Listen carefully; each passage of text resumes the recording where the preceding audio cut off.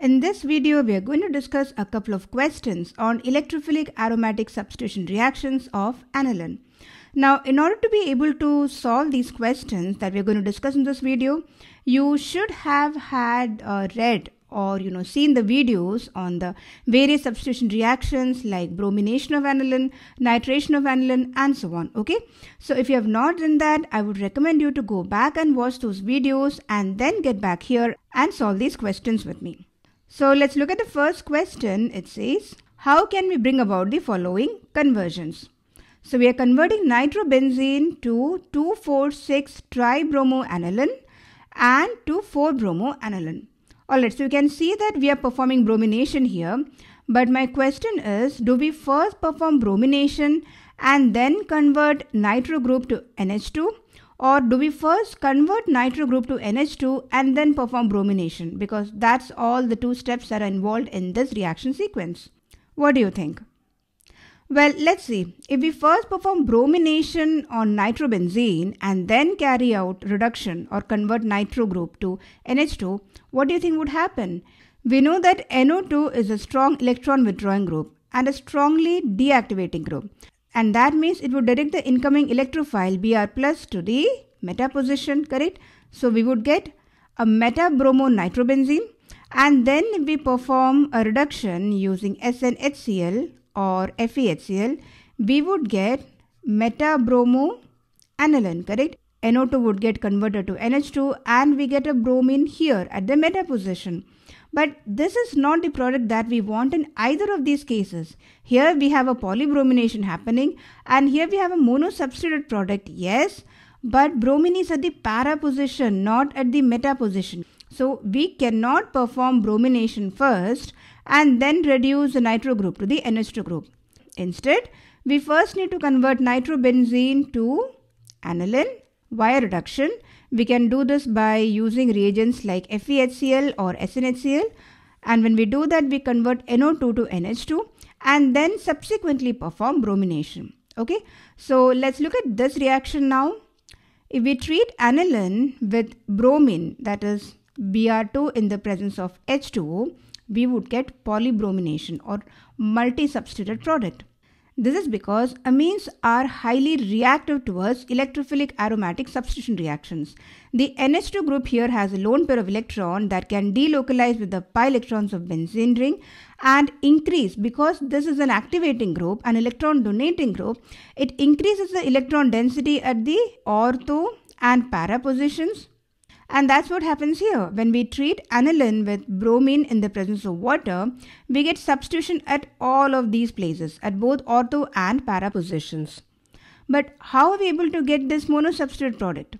To get this monosubstituted product, we would have to decrease the reactivity of this NH2 group. And we can do that by first performing acetylation. Yes, when we treat aniline with acetic anhydride in the presence of pyridine, we convert NH2 to NHCOCH3, and what is the advantage of this?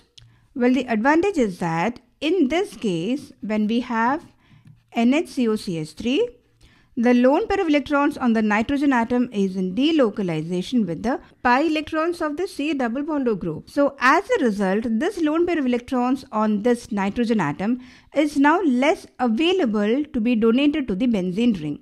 It is still an activating group. It would still increase electron density at ortho and para position, but because the lone pair of electrons is not completely available for this donation, the reactivity decreases here, and as a result, when we now perform a bromination by using the reagent Br2 in the presence of acetic acid, we would get the major product as the para substituted product.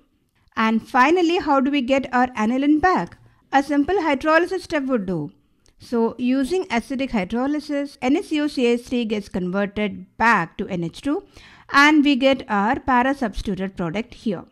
So you can see the difference between these two reactions. In this case, we are directly brominating aniline, and because NH2 is a strongly activating group, substitution takes place at both the position, the ortho as well as the para positions, giving us a polysubstituted product, correct?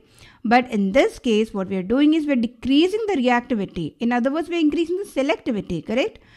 And for that, we first perform acetylation, convert NH2 to NHCOCH3 make the lone pair of electrons less available for donation onto a benzene ring, and then perform bromination, and finally hydrolysis to get our NH2 group back. We can extend the same thing to nitration. For example, here we have aniline, and what products do we get in these cases? In the first case, we are directly nitrating aniline. In the second case, we are decreasing the reactivity of aniline by first performing acetylation and then nitration followed by hydrolysis. What products do we get here? I want you to pause the video, take a moment and try figuring out the answer. Extend the same concept that we just discussed in the previous case of bromination here as well and see if you can figure out the answer. Okay? Alright, let's see what answers we get here. So in the first case, when we directly nitrate aniline, here again, because NH2 is a strongly activating group, we get ortho as well as para products here. But interestingly, we would also get a substantial amount of the meta product. Yes. And this is because you see the nitratic mixture used here, concentrated HNO3 plus concentrated H2SO4 is a highly acidic mixture. And in such an acidic medium, this NH2 gets protonated, correct? And it becomes, what does it become? It becomes NH3 plus. Now this NH3 plus is again a deactivating group. It would direct the incoming electrophile NO2 plus to the meta position, and this is why besides our ortho and para products, we get a substantial amount of the meta product. In fact, if you look at the ratio, it's quite interesting. We get about 2% of ortho product, about 51% of para product and 47% of meta product, almost half. So needless to say that direct nitration of aniline is not a great method. And what about the second case? In this case, we are first performing acetylation, right? We're decreasing the reactivity of NH2 and the product we get here is NHCOCH3. Now the reactivity decreases. We are able to have a much more controlled reaction now. Then when we perform nitration using the same reaction mixture of concentrated HNO3 and H2SO4, we get a para product as a major product. And finally on hydrolysis, we would get the para substitute product, that is para nitroaniline. So we can see from here that direct nitration of aniline gives us a mixture of products, and protecting the NH2 group or performing acetylation would give us the para isomer as a major product. Okay, so let's look at one more question now. In this question, we need to identify the products A and B formed here. Okay, so let's look at what is happening here. Again, we are starting with aniline. In the first case, we are performing a Friedel-Crafts alkylation reaction, correct? In the second case, we are performing the same reaction but on acetylated aniline. Okay, so what products are we getting here? Let's see. In the first case, we are performing a direct Friedel-Crafts alkylation reaction, and do we get an ortho or a para product as a major product here? Well, we get nothing. Yes, aniline does not undergo Friedel-Crafts alkylation reaction. NH2 is a strongly activating group. It can direct the incoming electrophile CH3 plus to ortho as well as para positions. It should ideally, but it doesn't happen here. And why is that? You see, the lone pair of electrons on the nitrogen atom allows it to act as a Lewis base. And anhydrous AlCl3 is a strong Lewis acid. So what is basically happening here is that the lone pair of electrons on the nitrogen atom interacts with the Lewis acid AlCl3 and forms a complex.